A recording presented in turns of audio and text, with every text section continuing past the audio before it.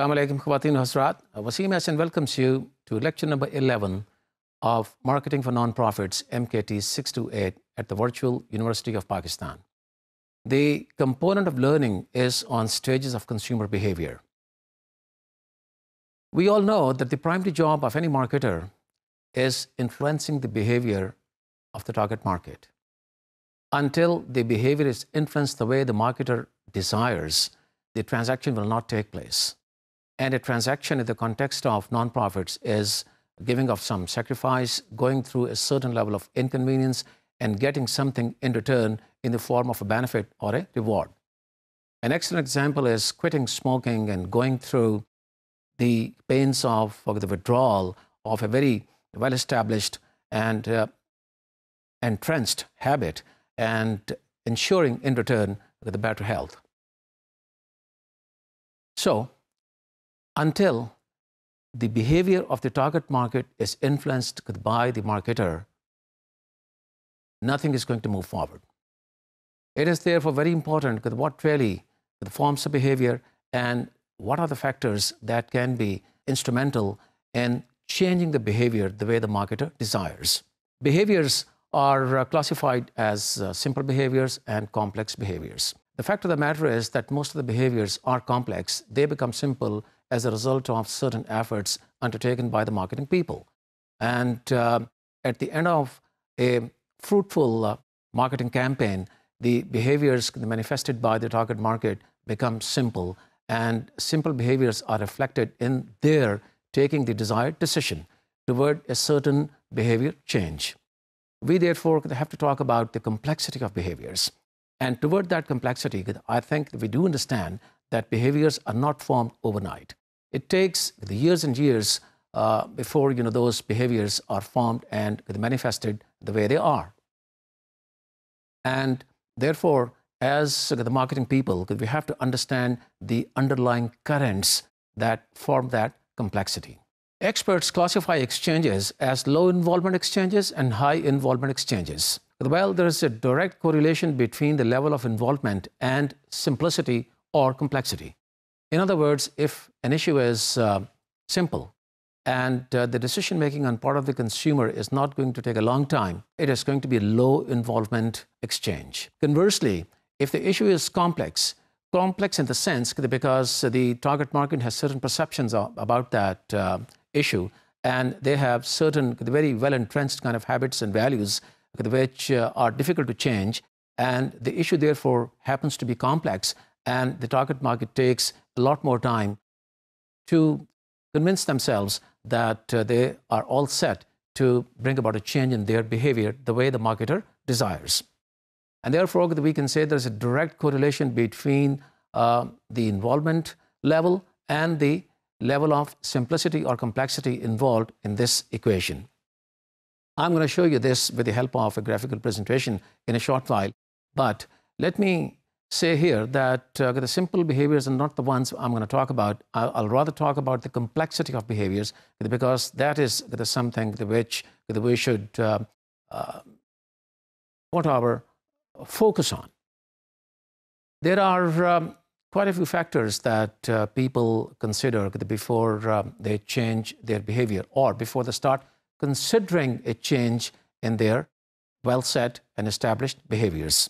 Let me give you the example of polio vaccination here. Just look at the opposition the people generally have toward that vaccination program, thinking that the babies may develop certain medical complications in the later years of their life. which of course happens to be a very negative perception, but this is kind of a consideration which people have before they start considering a change toward the behavior, meaning what is going to be the price I may have to pay if I change the behavior, and what is going to be the reward. Once they are convinced, they take the decision. People might consider things like what is going to be the personal cost and the economic and social cost if they do not change a particular behavior. I'll go back to the example of the quit smoking campaign, which is all about bringing some benefits to the target market who are into smoking. So the people think there are going to be many social pressures if they did not quit smoking, and if they did, they are going to get the approbation from their peers, friends, relatives, and so on and so forth. And on top of all that, they're going to ensure a better, healthier, and happier life. People may also look at the possible impact of the behavior change on their self-image. If they think their self-image will improve as a result of changing their behavior, they will certainly be quick on making the decision and manifesting a change of behavior. So the marketing people have to understand the undercurrents and the complexity of the factors which the target market considers before they bring about a change in their behavior. And there are certain tools at their disposal to find out the stage the target market is at. One of them happens to be the marketing research, about which I'm going to talk about in one of the following components. But the fact here is that the real challenge for the marketing people is to fully understand the thought process that goes on in the minds of the consumers, and then put together their marketing moves to respond to the challenges their thought process poses. In other words, the marketing people have to bring about simplicity in the complex thought process by putting together campaigns which can do that particular job. I'm going to talk about that later because we have to understand the stages through which consumers pass before they start considering a change of behavior. Experts classify these stages into the four different steps. The one is the pre-contemplation stage. The second one is contemplation stage. The third one is known as preparation and action, whereas the fourth one is maintenance stage. The terminology for each stage is the kind of self-explanatory, and the pre-contemplation stage basically reflects everything and anything that goes on before the campaign has been launched. So in other words, it basically reflects almost no awareness on part of the target market. The marketing people do know what's going on at their end.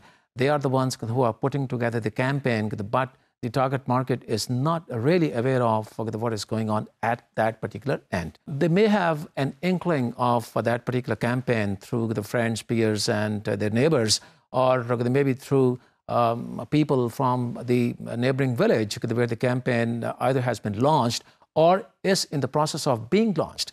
For example, visits undertaken by the medical teams of the organization trying to level the ground for launching that campaign will spread the word around, and everybody in the neighboring villages will have some idea of what's going on in their neighborhood.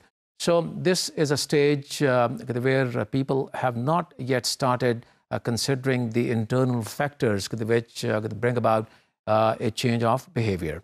And at the same time, they're not really aware of the complete moves that are planned by the marketing people. However, they may have an idea of the marketing campaign through external sources of which marketing people may as well be a part. Like I talked about the pre-distribution the visits undertaken by the organization, or distribution visits when the campaign is underway. However, the one thing is very important about this stage is that the target market does not really weigh the costs they have to pay and the benefits they may get, or rather will get, by paying those costs. This is something which takes place in the second stage, which is known as the contemplation stage. And as the terminology suggests, this reflects the people's awareness of the issue.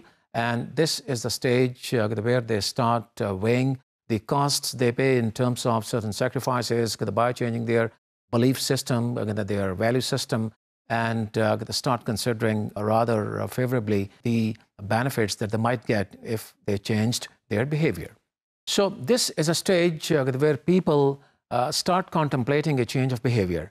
Some are early contemplators and some are late contemplators, but the fact remains that this is a stage which marks a very careful study of the costs versus the benefits.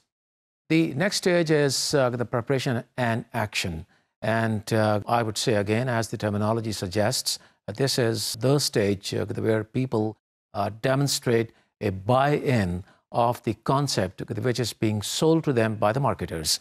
So this is a stage where marketers see success because they see people getting ready to change their behavior in favor of what they really want. Here, I would like to take you back to the two particular factors that I talked about earlier, the factor of others and the factor of self-efficacy. Others also are responsible in giving the final push to the change in behavior of the target market, and the factor of self-efficacy that gives confidence to the target market in terms of managing by themselves a change of behavior on their own, in other words. However, it is the final push which is given by the marketing people in order to stage the final change of behavior. The final stage is that of the maintenance stage, where marketing people have the challenge to make sure that the behavior stands changed, remains changed. Meaning the influence they have exerted on the target market should remain as is. And it calls for a lot of challenge because people do have a tendency to go back to their old behavior patterns. For example, research shows that 80% of smokers go back to smoking after they have quit it. There are other people who go back to the old behavior of not taking any medication which was prescribed to them by the marketing team that was working on a medical program, convincing the target market that they have to take medication in order to prevent a certain deadly disease. Because they do not see any observable change in their body, they seem to think that things would still have been the same if they had not taken that medication. And therefore, they show the tendency to adopt the early behavior that they manifested before the marketing program was undertaken. An equivalent of this on the commercial side is people switching over to another brand, meaning losing the brand loyalty. So this is kind of a reflection of the marketing failure on part of the marketing people if people go back to their old behaviors. A very important stage, and once marketing people find their target market in this particular stage, it is for them to come up with strategies that can ensure that the target market will keep exhibiting the behavior which already has been influenced as a result of the marketing effort. What is the marketing implication here?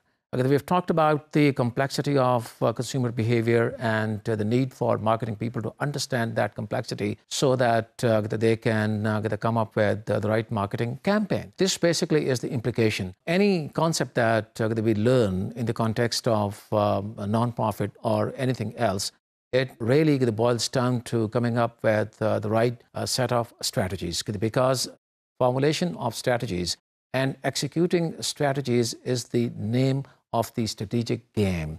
The whole strategic process that we have learned should owe to a complete understanding of consumer behavior, and then the ability on part of the marketing people to come up with the right set of strategies so that they succeed in influencing the behavior they want.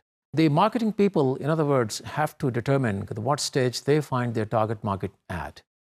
Do they find it in stage 1, 2, 3, or 4? So wherever they find their target market at, they have to come up with compatible, relevant marketing strategies.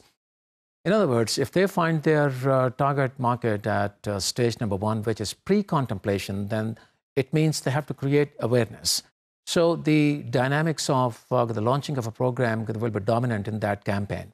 If they are dealing with the target market at stage number 2, they are mostly going to talk about the benefits the target market derives out of the program, because it is the benefit side that has to be very dominant in terms of telling the market that the sacrifices and inconveniences that they have to pay and go through in terms of the cost side is going to be more than offset by the benefits they're going to get out of the program. And that is going to be the beauty of the campaign, telling your target market they must change their behavior if they really want certain benefits. If the market happens to be at stage 3, where they are getting ready to take the action because they have bought the concept, then you have to come up with communications accordingly. It may be in the personal communications, meaning personal interaction. It may be a huge campaign consisting of a different media, meaning a multimedia campaign. If you find your target market at the last stage, which is that of maintenance, I think quite a few words have been said by me earlier. You have to make sure that they do not go back to the old behavioral patterns, because that is going to be the failure of the marketing program. So in other words, here, the name of the game is going to be reinforcement of the message. It is like advertising being done for a product which is well established and which already has been accepted by the market. And now you want to make sure that the people go for repeat purchases and in the process develop a brand loyalty. Similarly, in the non-profit context, you've got to make sure that people who have shown a change of behavior because you have been able to influence their behavior do not go back to the old thing and stay where they are. This is a huge challenge because research has shown that 80% of smokers go back to smoking after they have quit it. And people, whatever program they have been subjected to, they should stay where they are after they have shown a change of behavior. That's the crux of the matter. This component is on marketing research. The very fundamental question here is, why marketing research? And the very fundamental answer is, we need to carry out marketing research because we need to have certain strategic answers to certain strategic questions without which we cannot move forward with our program. We cannot afford to be vague. We have to bring into a sharp focus all the issues which we need to clarify. And therefore, I would like to take you through all those 5 or 6 different steps a market researcher has to put together to carry out his marketing research program. First of all, the marketing researcher has to identify the problem. The second step is coming up with the research design. And the third step is about identifying all those tools that are going to be instrumental toward making that design work. And then we collect data, analyze data, and then present a report. These are the 6 fundamental steps any market researcher has to go through. In the context of non-profit marketing, we have to be extremely clear about the issue at hand and the answers that we are looking for. If we are having a problem, we need a resolution to that problem, or there's an opportunity that we really want to seize and we want very clear answers to that particular issue, we need to carry out marketing research. It is not really important that we carry out a very comprehensive research in the context of non-profit marketing, but nevertheless, we do have to understand, as a refresher, all these 5 or 6 different steps that need to be put together to come up with a research program. So, like I said, in the very first place, it is extremely significant to be very clear about the problem identification.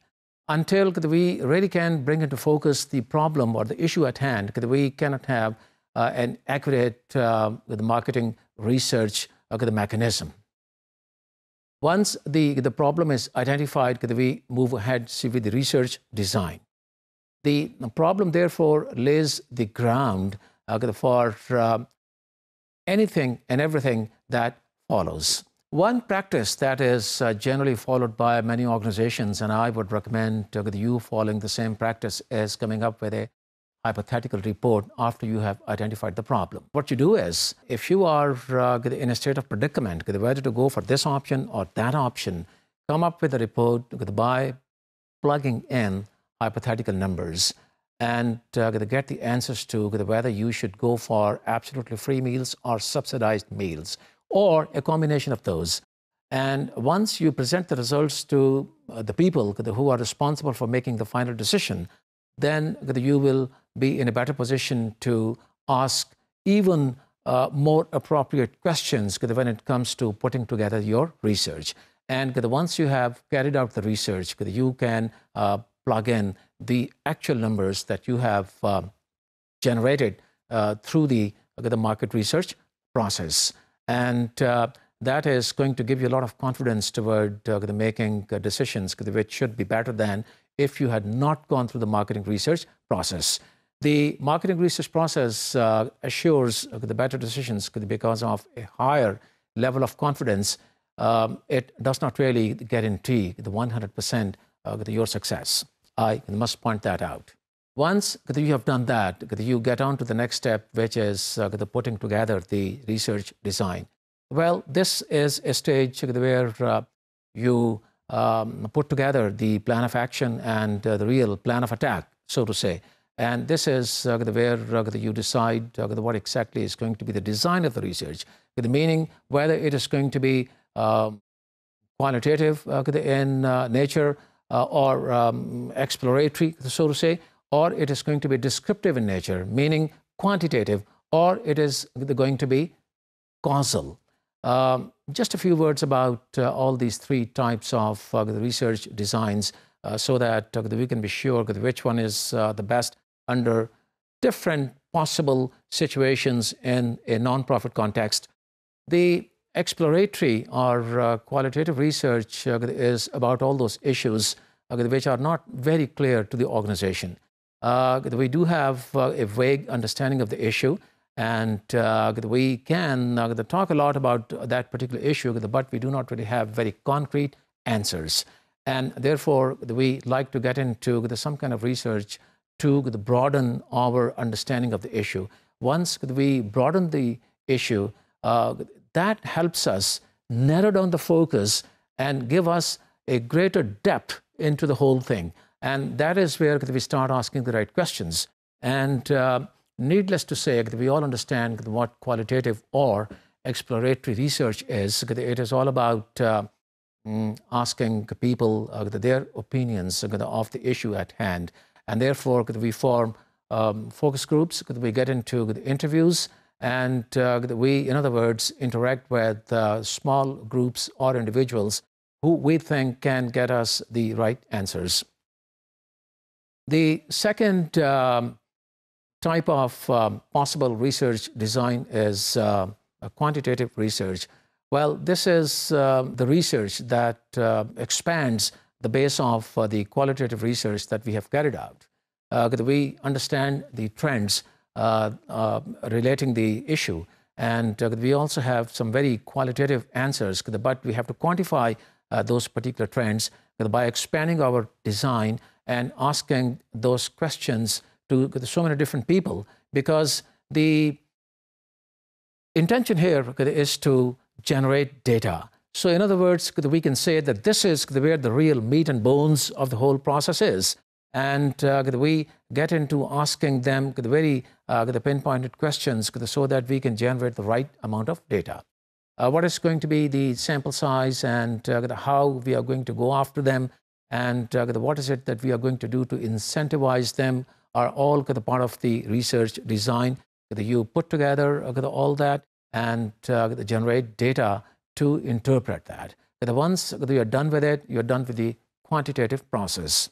And then the third type of research is the causal research, which happens to be the most specific of the research designs, because this lets you develop certain causal relationships between different variables. For example, you can draw a relationship between the demographic features of the relatives or the family members of those elderly people who you think form the prospective target market for the nursing home.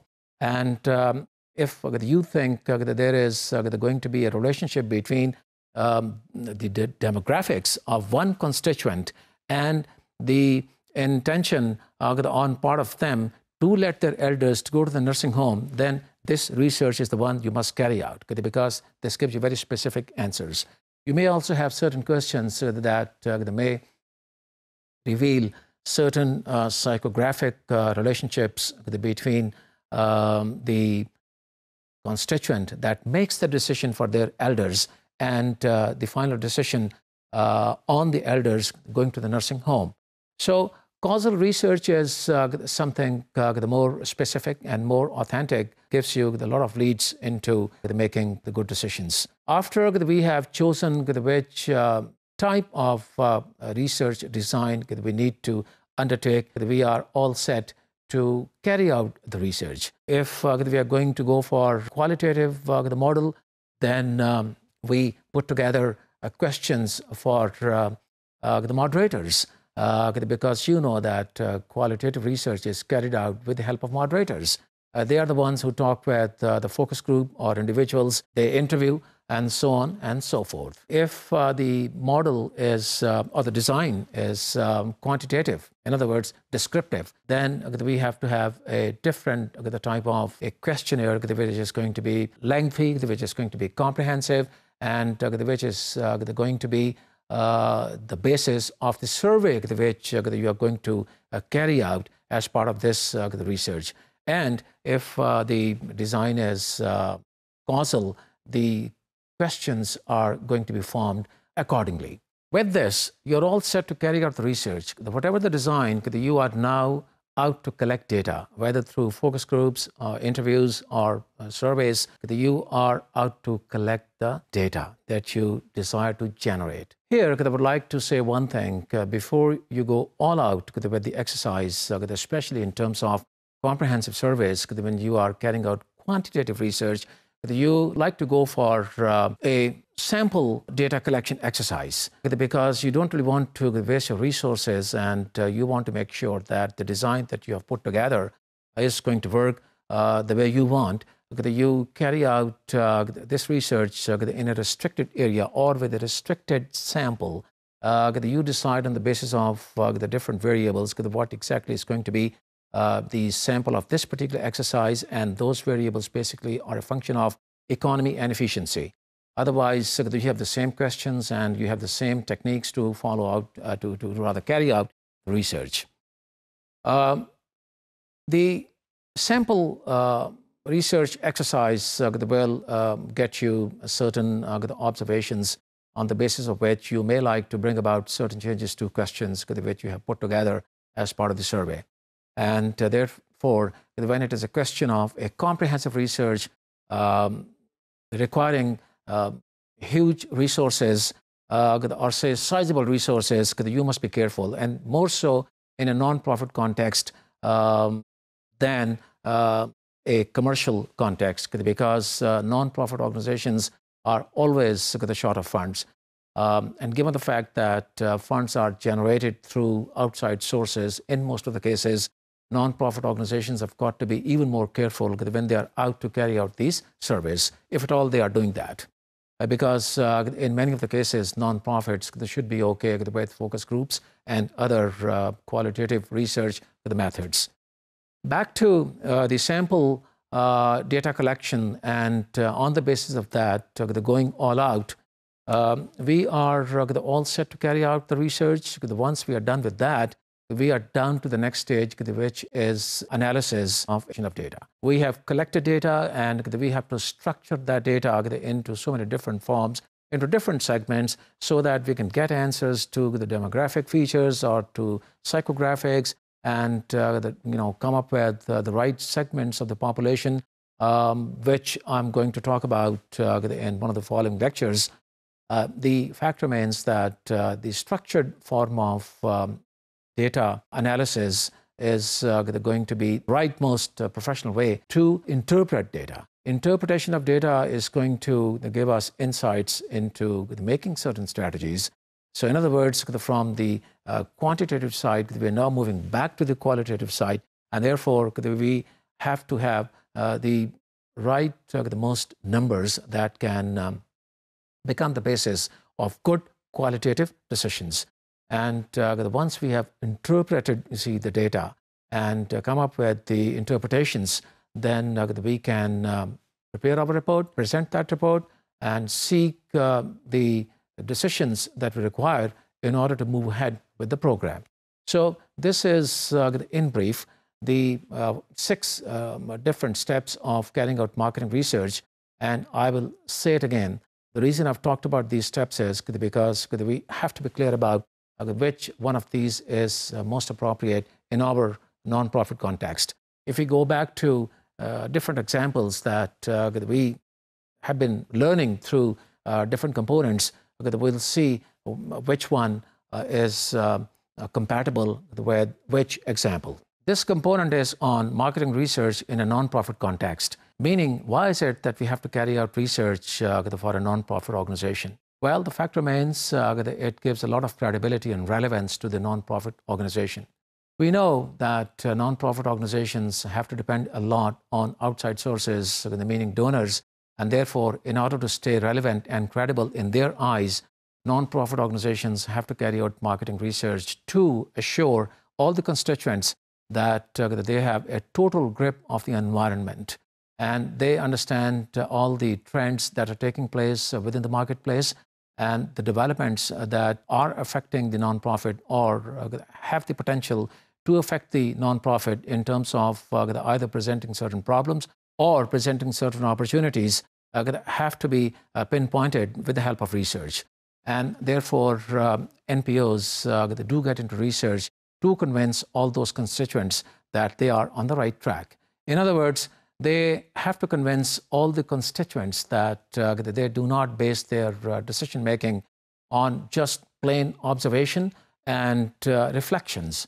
However systematic those reflections may be, they proceed with the help of all those tools which are a significant part of the management process, meaning strategic marketing management process. And therefore, the need for the marketing research. When it comes to marketing research, there is a misperception about it, especially in the context of nonprofits, that it has to be very comprehensive. And whenever people talk about marketing research, everybody's mind wanders toward what I said, descriptive or quantitative research, meaning surveys. We do not really have to carry out surveys all the time within the nonprofits the way we carry out surveys for commercial enterprises. We want to check, the level of brand loyalty. We want to check what is it that is making our customers move away from the brand. We want to check, what people think of the distribution system and so on and so forth. There could be so many different hypotheses on which these surveys can be based and are based. Here, in a nonprofit context, there are certain things which may not be subjected to the quantitative marketing research.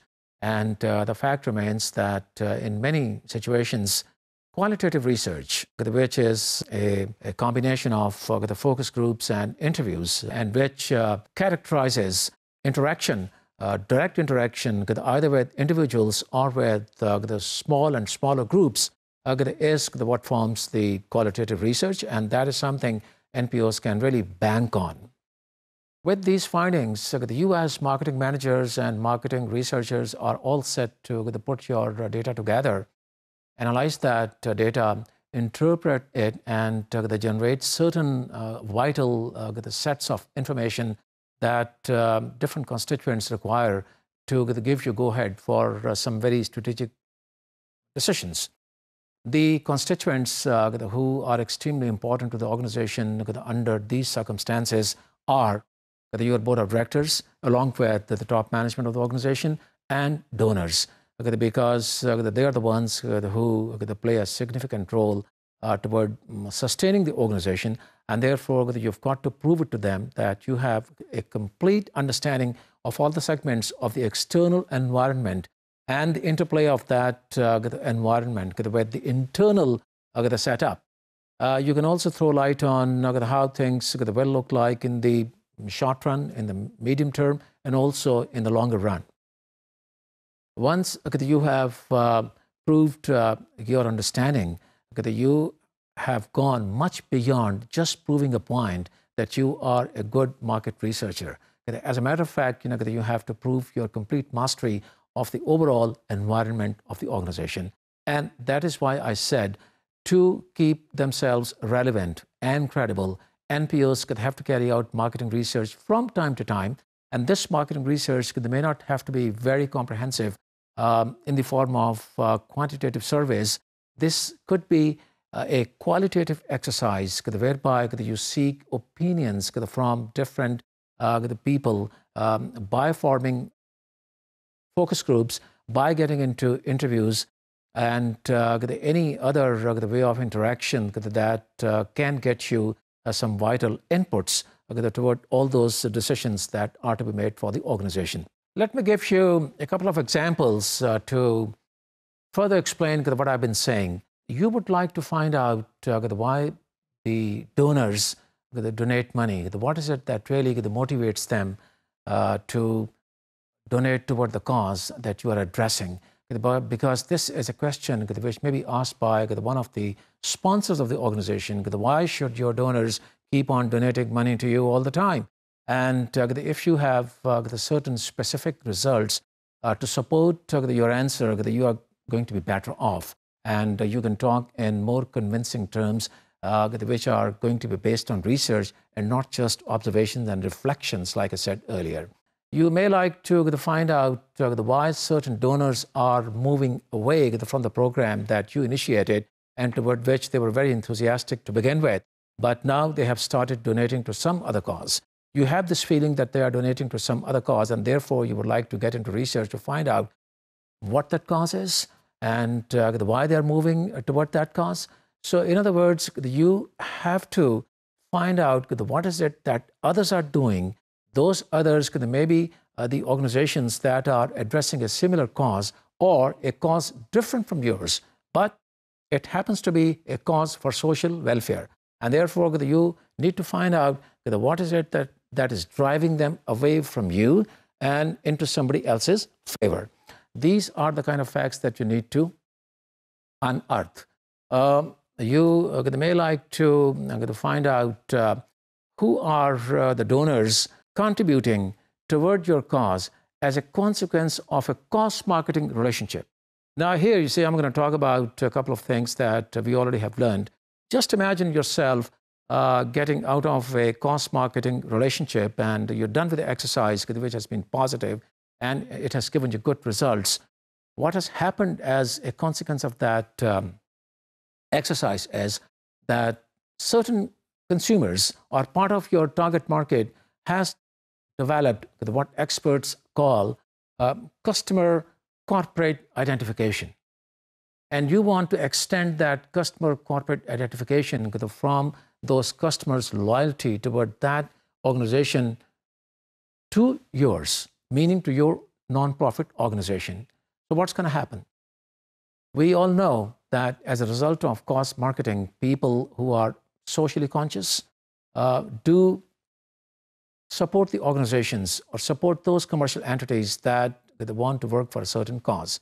Because of the fact that those the socially conscious consumers have their own sets of beliefs and values, and when they find out that certain corporate sector organizations also have the same set of values and they want to do something for social welfare, they become very loyal to those organizations and they start supporting those organizations by buying their products. You need to extend that identification to your organization because you would like those customers to be loyal to your organization even after the relationship has expired, meaning the cost marketing relationship. And therefore, you may have the need to carry out some kind of research to make sure that those people stay loyal with your organization and remain your donors. You may like to find out through qualitative research what really motivates people to become volunteers. If you have certain goals which are volunteer dependent, then it is very important to know what really is it so that you can be in close association with them all the time and not be let down given the time for them to make their contribution comes.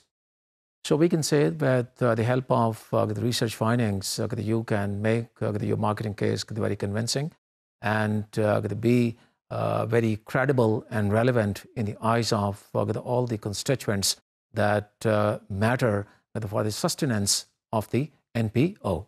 One thing we must keep in mind all the time is that in the nonprofit context, marketing research must not be carried out if its findings are not going to have a direct application to a particular issue. That issue may relate to a certain problem or it may relate to a certain opportunity which we want to capitalize on. If there is no direct impact of the findings of the marketing research on that issue, it should not be carried out, or rather, it must not be carried out. It is different from the commercial setup in which you carry out marketing research because you want to generate information even for times to come. And you keep doing that by way of carrying out usage and attitude tests as to what is it that keeps them loyal to the product all the time and what is it that makes them go away and so on and so forth. Those are the kind of studies which commercial enterprises carry out from time to time, even if there is no pressing need for that, because it is a different ballgame altogether and the intensity of competition has a certain different kind of dynamics in that environment, which is not the case for NPOs. NPOs are dependent on revenues which are not generated by themselves. NPOs depend on donations which are given by the donors, and therefore the revenue stream has a very different character given the limitedness of the budgets at the disposal of NPOs. They have to be very prudent and fastidious when it comes to making the decision on whether they should go ahead with marketing research or not. But the fact remains, research should be carried out so that marketing people can get insights into the behavioral patterns of the target market. They can find out which stage of behavior the modification their target market is at, and then make the better decisions in terms of communication strategies. The fact is, with the help of marketing research, so many different issues should be simplified. They should be made more convincing, and they should become the basis of the certain strategic decisions which are good for the health of the organization. Thanks.